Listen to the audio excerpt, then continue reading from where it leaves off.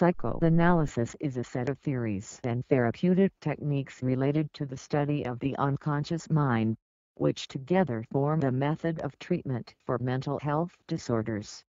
The discipline was established in the early 1890s by Austrian neurologist Sigmund Freud and stemmed partly from the clinical work of Josef Breuer and others.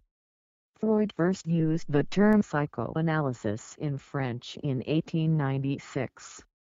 Traumdeutung, the interpretation of dreams, which Freud saw as his most significant work, appeared in November 1899. Psychoanalysis was later developed in different directions, mostly by students of Freud such as Alfred Adler and Gustav Jung, and by neo-Freudians such as Erich Fromm, Horney and Sullivan. Freud retained the term psychoanalysis for his own school of thought. 5 The basic tenets of psychoanalysis include: a person's development is determined by often forgotten events in early childhood, rather than by inherited traits alone. Human behavior and cognition are largely determined by instinctual drives that are rooted in the unconscious. Attempts to bring those drives into awareness triggers resistance in the form of defense mechanisms, particularly repression.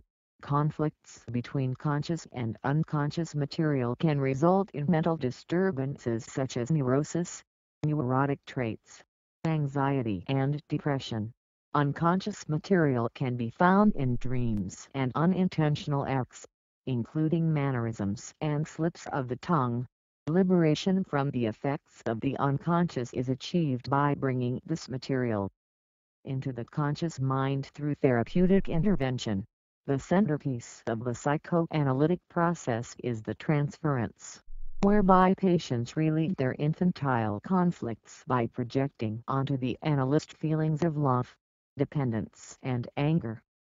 During psychoanalytic sessions, which typically last 50 minutes and ideally take place 4 to 5 times a week, the patient analyzed may lie on a couch, with the analyst often sitting just behind and out of sight.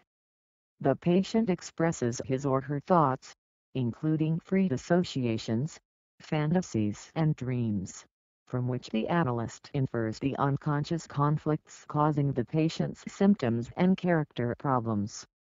Through the analysis of these conflicts, which includes interpreting the transference and countertransference, the analyst's feelings for the patient, the analyst confronts the patient's pathological defenses to help the patient gain insight.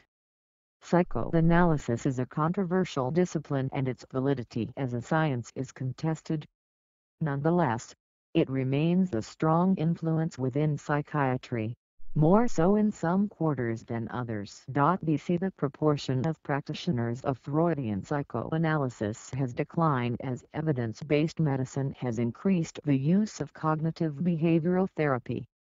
Psychoanalytic concepts are also widely used outside the therapeutic arena, in areas such as psychoanalytic literary criticism, as well as in the analysis of film, fairy tales and other cultural phenomena.